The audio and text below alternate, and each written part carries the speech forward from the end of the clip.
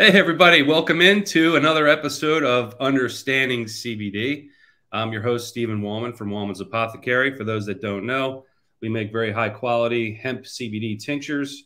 What sets us apart is our full cannabinoid terpene profile on the bottle, QR code to the full lab report. We test every batch for heavy metals, pesticides, mycotoxins, mold, mildew, all that good stuff. Enough about me. We have a fantastic guest today.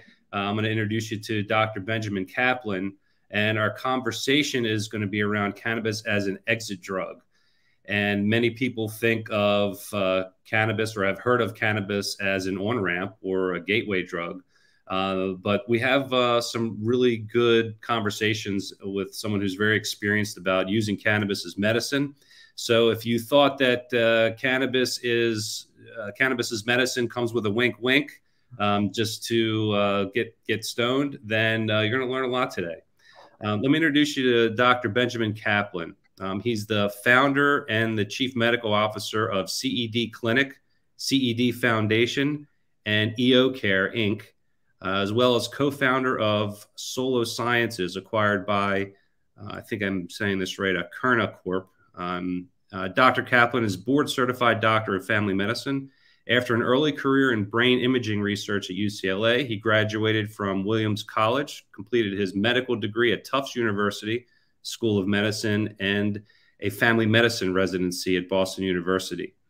In addition to a practice as a primary care physician at some of Boston's foremost hospitals, Dr. Caplan served as the chief medical officer of one of the largest medical cannabis healthcare groups in the United States, seeing the clinic evaluations over 250,000 medical patients. Okay.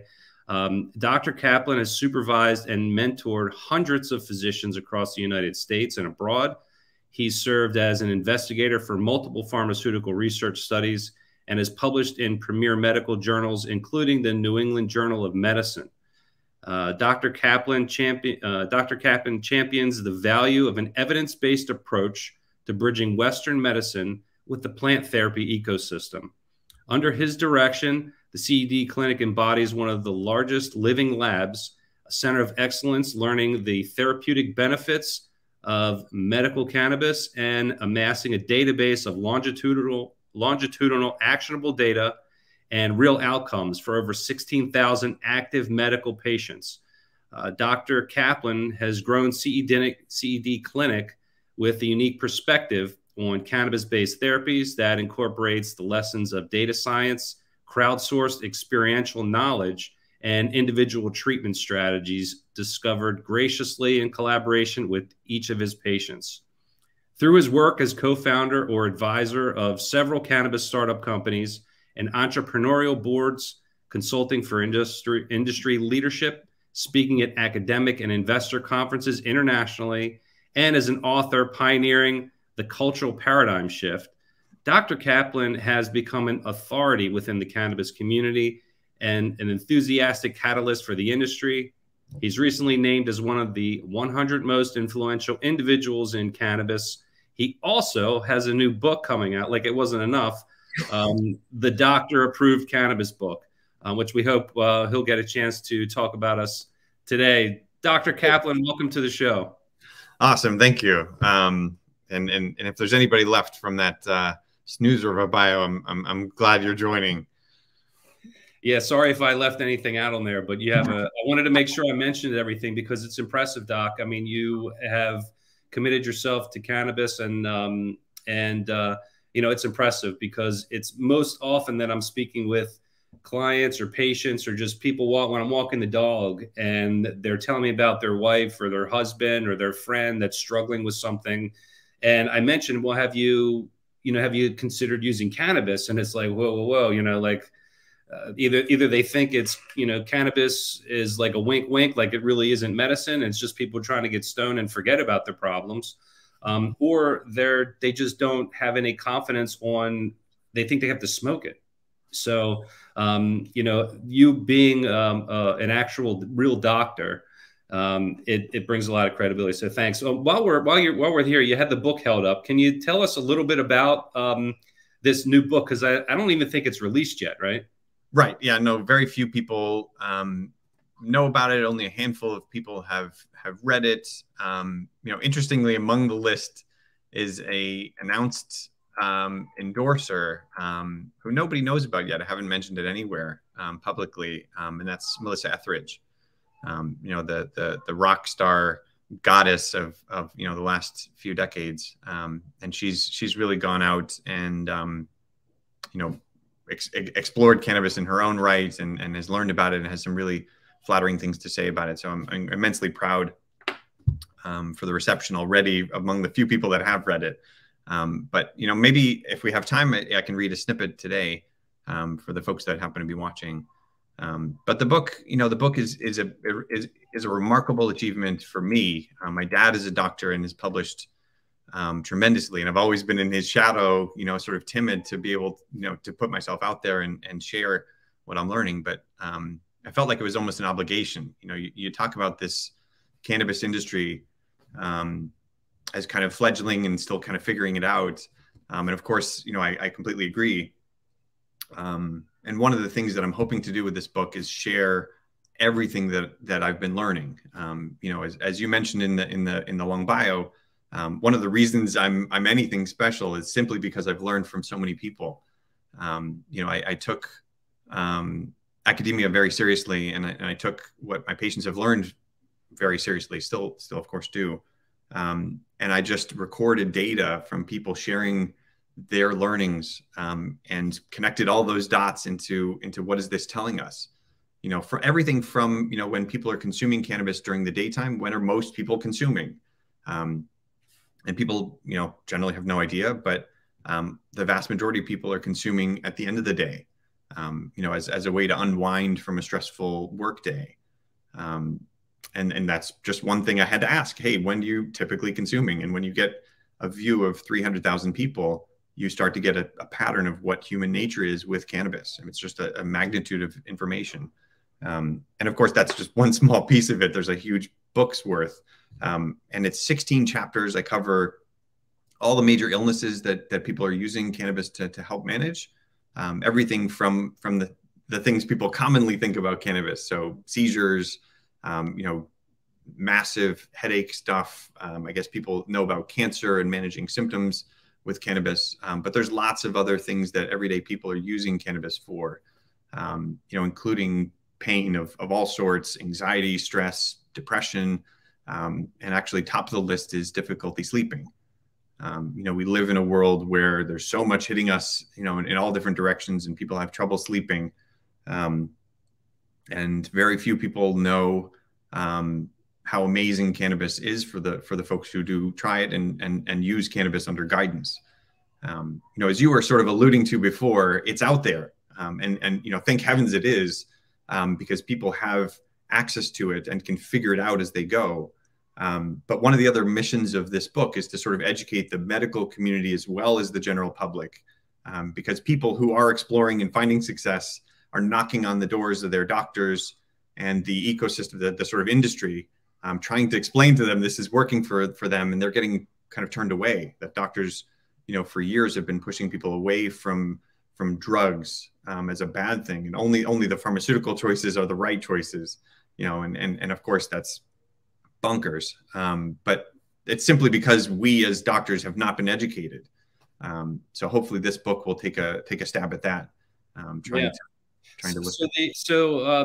I got a list of questions, most likely won't get to them, but so as a patient, right, walking into a doctor's office, they do the intake form, and it's, do you smoke, do you drink, do you use any drugs?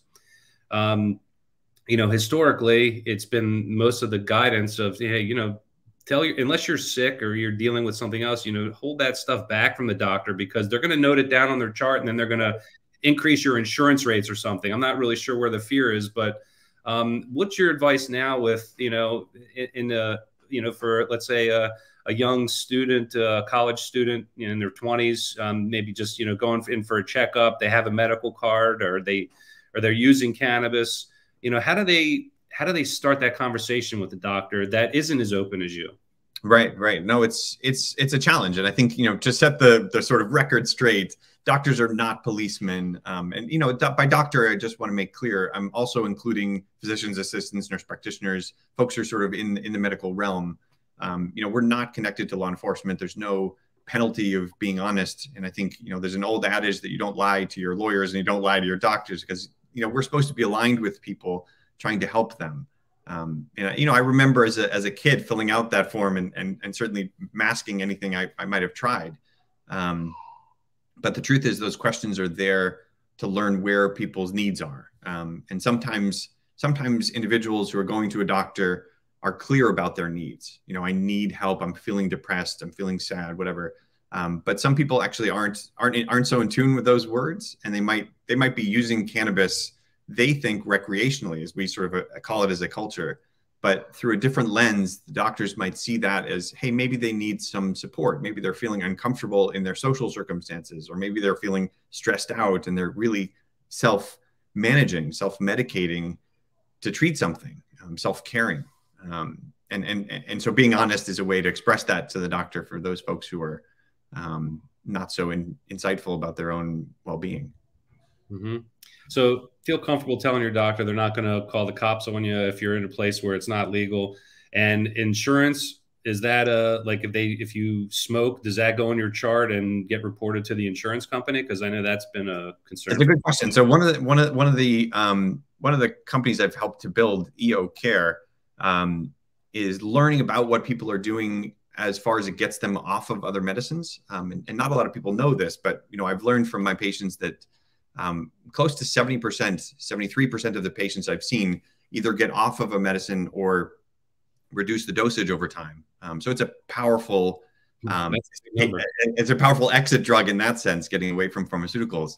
But that data has to be recorded. We have to learn that and demonstrate it to the insurance companies, because right now there isn't good clinical trial data of what's worked for humans. But if we have that, you know, in this living lab that EO kind of can manage, we have powerful evidence that the insurance companies require in order to cover the cannabis. They're not going to go out on a limb to cover it, and then we'll figure out if it works. They're going to see that it works first, and then, you know, put their dollars in. Well, yeah, that's another good point, because, you know, getting equal access to cannabis, so people who need it, it's not covered by insurance. So the longer we keep that in the shadows, the further away we are into including it into that offering to have it as a covered medicine. Yeah. I mean, cannabis is in an interesting position because, you know, that sort of line of questioning and this conversation is really in the mindset of a world which is a pharmaceutical world. Like, you know, we want medicine, we get the medicine from the doctor at the pharmacy, and then we take it. But that's really a weird mindset that we've all been kind of indoctrinated with, you know, we're accustomed to. Cannabis you can grow. And, you know, it's like a set of tomatoes. You're not going to think about the insurance company covering your tomato juice, or your tomatoes that you're slicing up. You know, similarly, if you're growing your own medicine, you don't really need insurance for that. But what you do need is guidance. And most people out there don't know what they're doing, don't know how to help themselves. So my sort of role in the circus is to help people learn about the plant, about kind of themselves matching with a certain plant. And a way of understanding me is kind of the way that I do that is either directly in my clinic. That's the CED clinic that you mentioned, CED clinic. Another way is through digital means. You know, EO Care manifests its learning from patients through an app and through a web-based platform where we can kind of guide people directly. So for folks who don't necessarily want to read the book or don't necessarily want to see a doctor, they have a choice which is still guiding them effectively. And believe it or not, I'm getting into AI. One of the things that I've done is build the world's largest library of cannabis publications. It's just the nerdiest possible bath of publications. It's all free right now for the public, whoever wants to read it. But honestly, who non-scientists or non-doctors reading academic journals? Very few people. So I'm building an AI librarian through a chatbot. So instead of like ChatGPT, which has some medical publications, but also some absolute junk that the general public has put into the internet too, ChatGPT absorbs all of that stuff. But I've actually built this walled garden, or am building this walled garden of cannabis publications, plus my own education of that librarian, so that people will be able to come and ask just basic questions and learn about the entire scientific literature. So it's a new venture. So the challenge with a lot of this literature, I'm not a doctor, I'm not trained in that. So I can look at a report. I try to parse through, I read it, I don't comprehend, it could be one word. I just don't even understand what the word is. So it is important to have an expert translate this, this information. So it's really cool that you're making that available to people and as a resource, and applying AI technology to it is just, it's the obvious way to go from here. Yep. So kind of flipping that discussion over from patients and advice when they talk to their doctor. If you're a family doctor, nurse practitioner, or someone that's doing that onboarding or consulting with a patient, and you aren't familiar with cannabis, and it comes up, what's the right answer? Because I've heard all things from different doctors. What would someone that, if the doctor is listening, or someone's listening right now, and they don't know, they don't have the experience, they don't have the confidence, it's not in their, arsenal of options. What's the right response for them? It's interesting. I think just as people should be honest with their doctors about kind of where they're coming from, the providers out there should be honest about where they're coming from. And the truth is, they don't have medical training in the vast majority of cases. It's pretty rare, actually, that anybody has medical training about cannabis therapies. And more than that, doctors are not just book smart. And they have studied, but they've also learned from real people in real life. And sometimes the things that we study in books don't manifest in reality. And we learn a very different kind of truth from our patients and what's actually working at home. So that clinical experience is a really important piece of the clinical puzzle. And very few doctors out there have any clinical experience. Not only have they not learned about it, but they also have not seen patients over time. So I think, a long way of saying, doctors should be honest with their patients. I think should direct them to knowledgeable referrals. We have a referral system in modern medicine. If a doctor is not a rheumatologist or not a dermatologist, if you have a complicated rheumatology or dermatology question, they're pitching you over to the expert. And my hope is that, clinicians out there can be humble enough to recommend the experts. That's a fantastic recommendation. That way they're saying, hey, look, I'm not an expert, but there are experts out there. Let me suggest one or two. And I know a lot of them, and they're happy to talk to patients and take them on. So that's really a good plan. So the other thing is, obviously, as a doctor, you don't want to do any harm. So if you're not educated and you're typically thinking of cannabis as a drug that isn't, nothing is harmless, right? It's, the dose is the poison. It depends on how you use it. What's your perspective on harms with cannabis? So, a lot of people think, well, it's a plant. I can grow in my garden like a tomato, right? Nothing wrong with that. What do you have to say about that?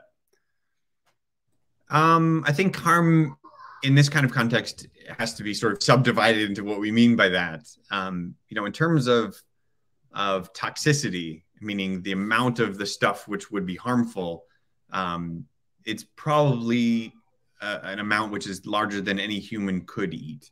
In theory, it's potentially toxic.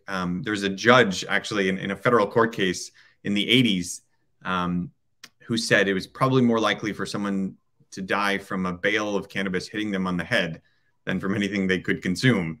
And I think, the punchline is consuming cannabis is really only harmful as we know it if someone has an allergy to cannabis. And in Massachusetts, not too long ago, a couple months ago, someone who had an allergy to one of the components of cannabis, unfortunately passed away because of the exposure. So, the idea that cannabis is harmless is a little bit overplayed. But for the vast majority of people, cannabis is acting like any vegetable would. And vegetables are not all harmless. For some people, your liver is digesting the cannabis to process as it does for everything else that we consume. But if your liver is busy, then it might not be processing, potentially medicines you're taking. And that means those medicines might be a little bit stronger than without the cannabis. So there's an interaction there that might be, potentially more complicated than most people would want to deal with. And that's the job of a doctor.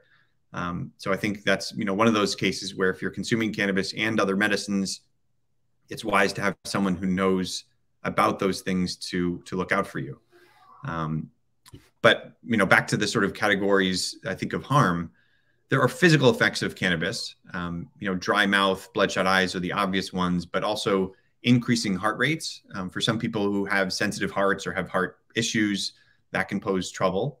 For some people, cannabis makes them dizzy or lightheaded, and that can also pose issues if you also have wobbly legs for one reason or another. Psychological effects is very clear. People who use cannabis are altered.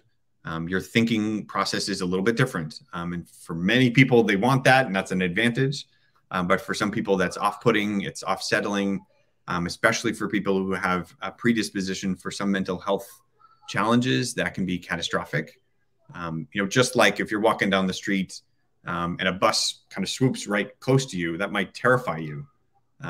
That's an experience which is both physical, and makes your heart race, but also psychological. You were almost killed. Some people have dramatic responses to that. That kind of experience can happen chemically too. Even if the sort of chemistry itself is not toxic, the experience can be off-putting. And then, apart from that, there are people who become dependent on cannabis, which is different than addicted. There are some people who are prone to addiction. I think with anything, there are people who are addicted to coffee. There are people who are addicted to exercise. There are also people who are addicted to cannabis. And what that means is something bad has come from someone's continued use of cannabis. Maybe they're, not crying on the shoulders of friends, or they're not, fulfilling their job applications, or, they're self-isolating, or they're stealing money so that they can afford buying it. There's all kinds of things that pose potential harm for addiction of cannabis. But dependency is different. And people do become dependent on cannabis. And that's sort of a potential harm. Yeah, and I think that's the thought of today's talk, which is around cannabis as an exit drug. So when a doctor would recognize that the use of a certain prescribed medicine or drug is becoming a problem, whether it's lab reports are showing, hey, there's issues with some side effects here, or if it's a behavioral problem, when that's noticed, how do you see? Let's just take an example. So a pain patient with opioids, how would cannabis be, what's the expectation for using cannabis as an exit drug in that case? It's a great example. Out of the people that I see who are guided with cannabis and prescribed opiates for, a bone break or something, or cancer treatment, over 90% of them don't use the full prescription that they're given. In many cases, they only use a few days of the opiates because the cannabis is giving them enough relief, and they don't need to risk the side effects of opiates. We all know the dangers of opiates for kind of different reasons. The most scary stuff is, people are becoming addicted to them and dying from opiate overdoses. But that's, not your average Jane and Joe. Most people who are taking opiates are prescribed to them, and they have awful side effects. Opiates can be, not only a roller coaster, because when you take the opiate, of course, you're feeling better. But then when you are not taking it, or when the amount of opiate in your system goes down, you feel terrible, kind of worse than when you were, at baseline. But also opiates are very constipating. And for people, that can be a miserable experience. If you're already experiencing illness or, a bone break and terrible pain, on top of that, not being able to poop is excruciating, and sort of demeaning, and, people feel awful.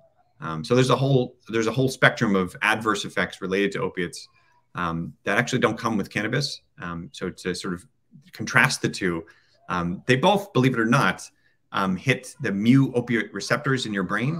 Those are the receptors which help you feel calm and comfortable while you're taking opiates. And cannabis does touch those same receptors, the exact same receptors, not with the same intensity, not with the same duration, but nonetheless, there's similar appeal, similar relief.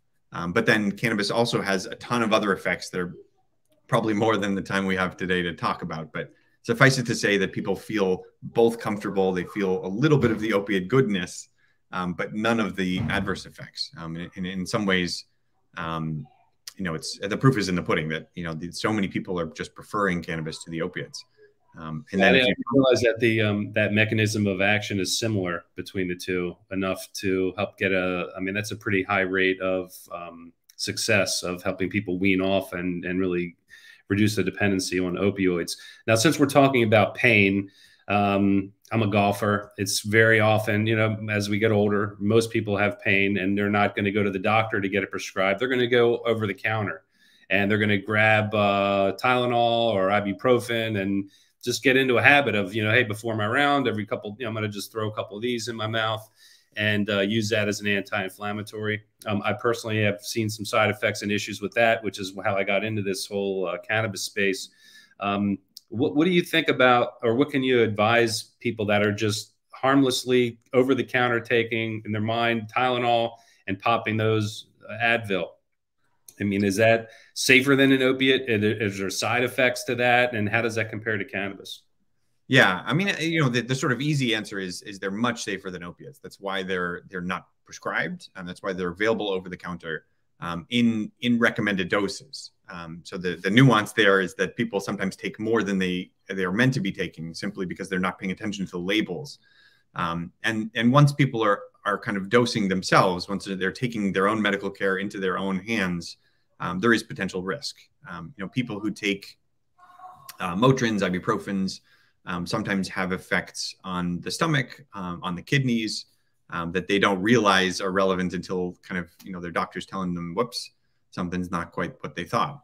Tylenol, also has effects, but the sort of drama is overplayed for both of those. The rates of people who find it helpful are vastly larger than the rates of folks who have issues. And I think sometimes in our media, we see, oh my God, it's so terrible. And these 20 people got, had terrible issues, but we're not paying attention to the 10,000 of people who didn't. We overestimate the bias of the media.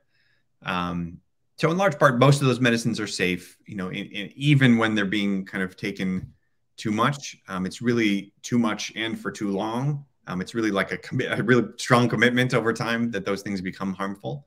But even so, if we contrast them with cannabis, the vast majority of people that I see over time who have taken cannabis and previously took ibuprofens or Tylenols kind of too much prefer the cannabis anyway.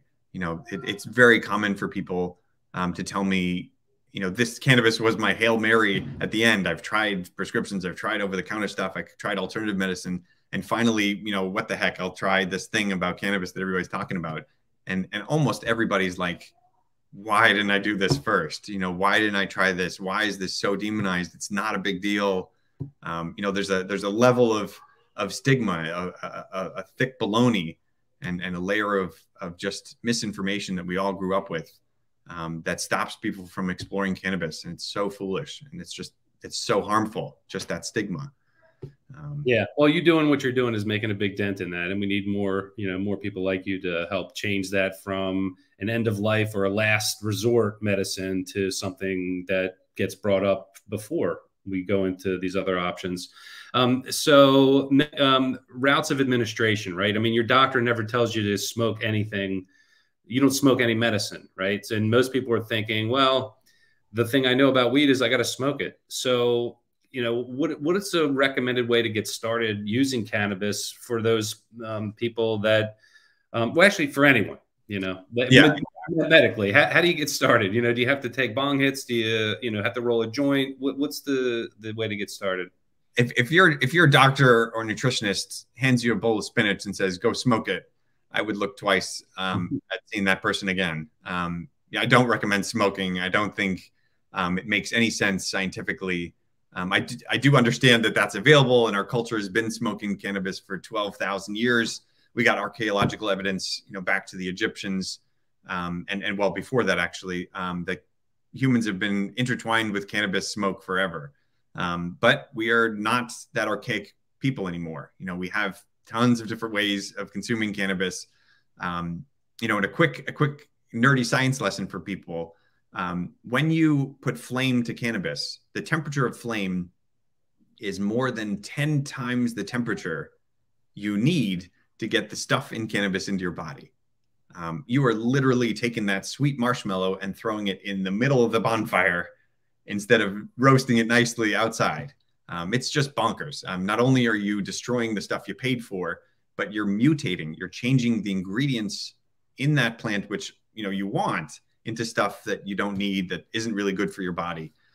So it's not only silly and wasteful, but it's potentially harmful. We do see some of the mutations that happen when people smoke cannabis that can be harmful. So what do you do instead? There's almost anything you can think of, from edibles and candy to drops. These days, there are patches, like a nicotine patch, that last 8 to 10 hours. The old Listerine and Bananca sprays, the spritz to the back of the mouth, those are back and medicated. There are eye drops in some states. There are like Listerine strips that you put under your tongue, almost everything. So for some people, it's actually so many options that they're overwhelmed. And that's one of the jobs of the clinicians, the cannabis knowledgeable people, to guide folks, to help you understand what might be right for you. And some clinicians do that one-on-one, as I do. And that's, if we look to EO, this company, this digital company that I built, I'm trying to scale that so that everybody can profile who they are, what they're looking for, and you get a personalized kind of routine for you. So I think technology is coming in and the old fashioned way is there, and whatever someone's comfortable with, you have your choices. Yeah. So you heard it here, not that you can't smoke it, but smoking it mutates the natural plant compounds, and you're actually getting less than you could be by consuming it in a more, reasonable way. Now, I'm part of the, growing and harvesting and production of cannabis. So I know as soon as you cut the plant down, the compounds start to go away. So light, temperature, time is all part of this equation when we're talking about plant medicine. So, getting that whole plant as possible, which is actually one of leading me to another question here. Whole plant versus, I guess, isolate mixed, do you have any experience on which one would be first to look at? I mean, should you look at a lot of products out there, like we are in our lab and we have a list of, isolated cannabinoids, and we're going to put a little bit of THC. We're going to make a ratio of THC to CBD, versus someone who's going to look for a certain variety that naturally grew these compounds together. Do you have any, advice or perspective on that? Yeah, of course. We are not all the same, and cannabis is not all the same. And matching the two is the real moneymaker.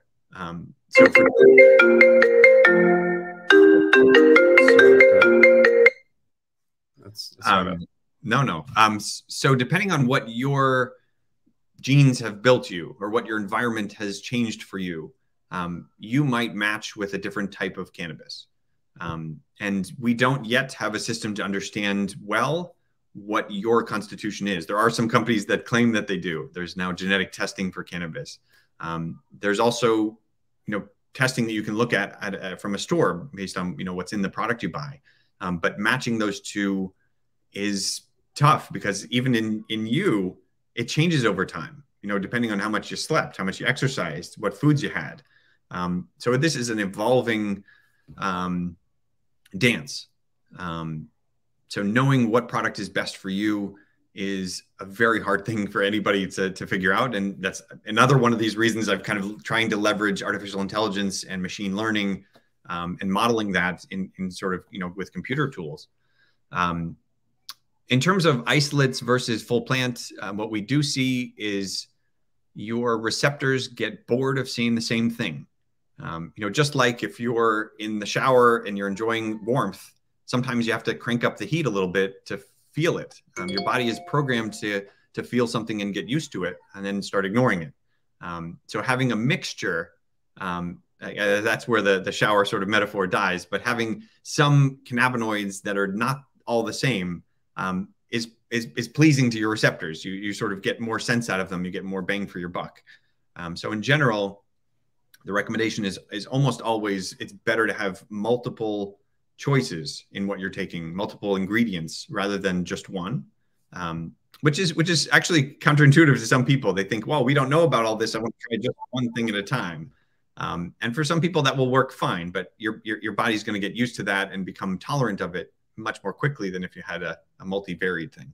Yeah, well, that's a good takeaway, which is it's not a set it and forget it. There isn't a one of the questions I'm sure you get when you have a diagnosis for a patient and you suggest a treatment. Am I going to have to do this forever? Am I going to have to be on this forever? Do you ever get that question? I got it yesterday. It's funny. Yeah. Yeah. And we live in this mindset, I think partly because of the pharmaceutical industry and the sales, the money that they derive from us being lemmings, that, once you're on a medicine, you got to be on it for life. And I don't have that mindset with cannabis. As I was just sort of alluding, we change over time. And one of the cool things about cannabis is not so much that it's effective while you're taking it, but as you're taking it, you sort of have a new mindset, a new outlook on your circumstances, and you can learn. And that's really what the sort of body of therapy is, psychotherapy. When you talk to a therapist, it's not just the wonderful conversation that makes you feel better. You're learning a skill set of how to think differently about your situations or about your past. And the same is true of taking cannabis. You sort of become, in general, a more comfortable person, hopefully.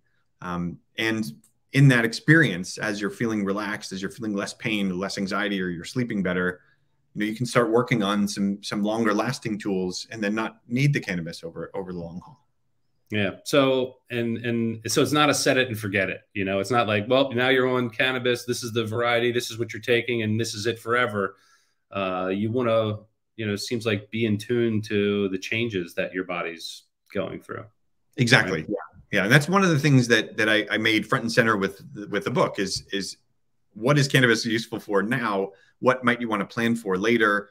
How does the process work? From what to pick to, potentially how to learn how to grow, who to talk to, how to manage it, sort of everything I packed into this book, which for the audience that is still listening and still interested, will be available October 17th, but it's available for pre-order today. And anybody who's interested can wander over to caplancannabis.com. It's Caplan with a C and cannabis with a C, caplancannabis.com. And you can pre-order it. You can learn more about me. You can see some of the things I'm doing if you're interested.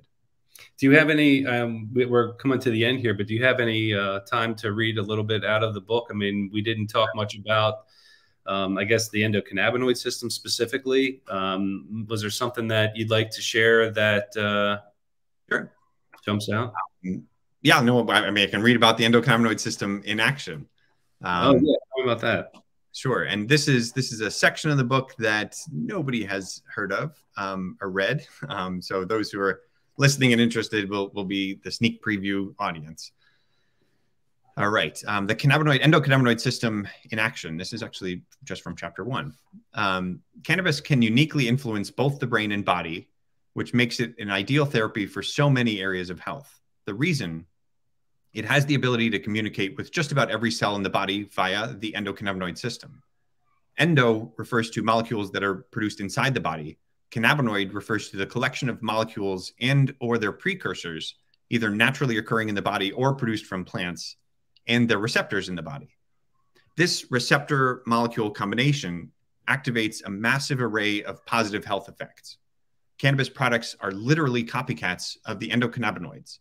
They're almost identical to the form and function of the naturally occurring molecules that are found in almost all living creatures. The endocannabinoid molecules we naturally produced are called anandamide and 2-arachnoidal glycerol, 2-AG and AEA. AEA is found in nearly all animal tissues and some plant tissues. 2-AG is found at high levels in the nervous system and is derived from the same essential pathways as AEA. They're also cannabinoid molecules that are produced outside the body, specifically from plants, which are called phytocannabinoids. All plant-derived cannabis products, whether they are THC-based or CBD-based, are considered phytocannabinoids. As endocannabinoids are so prevalently produced throughout the body, scientists believe that the purpose of the system is to maintain overall balance or homeostasis and keep our internal functions running smoothly. We know that the system impacts mood, memory, appetite, immune function, and nervous system signaling functions.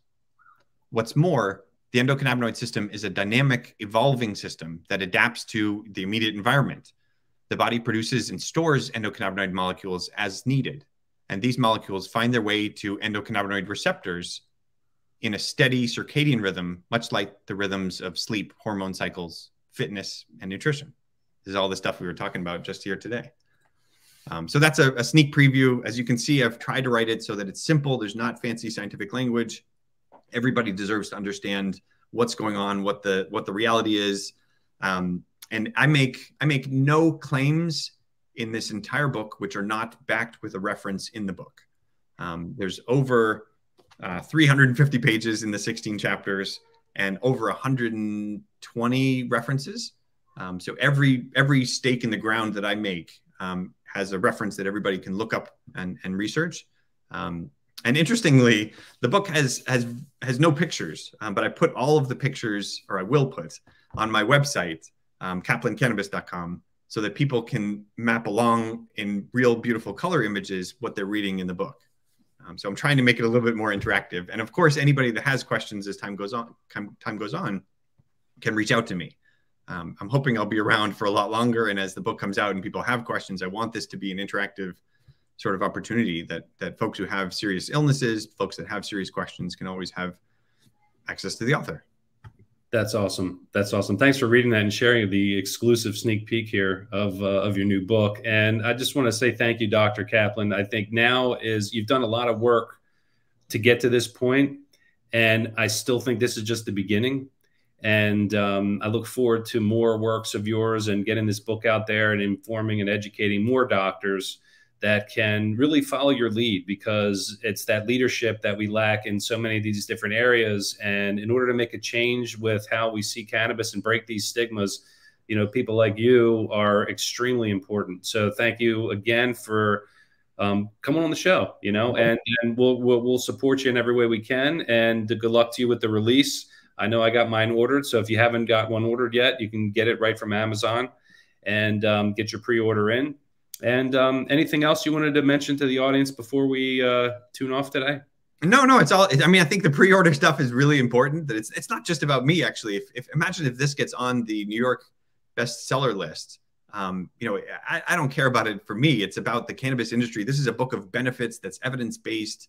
The sort of message that sends the world, that, you know, 92 and 94% of the Gallup poll respondents think cannabis should be around and legal and not sort of this mess that it is in our culture. And my hope is that this book can be a sort of torch that way. Yeah, this is the first book that Random House has published that is cannabis related, right? Yeah, it's Ben Bell is the publisher, Random House is the distributor, but yes. Yeah, so you're already breaking grounds here. So let's keep this light going. And thanks again, Dr. Caplan, for your time, and appreciate everyone that listened in. We had a lot of comments here along the way, a lot of people cheering you on, and just saying that this is just really good information and appreciative. So thanks again, Doc, and we'll hopefully be talking again soon. Good luck with the book launch. Thank you so much. Yeah, I hope the audience can reach out. I'm always around and happy to engage. That's amazing. Thanks. Yeah, you're on Twitter, you're on LinkedIn, very accessible, and I think that's awesome. So thanks again. Thank you. Yeah, have a great time.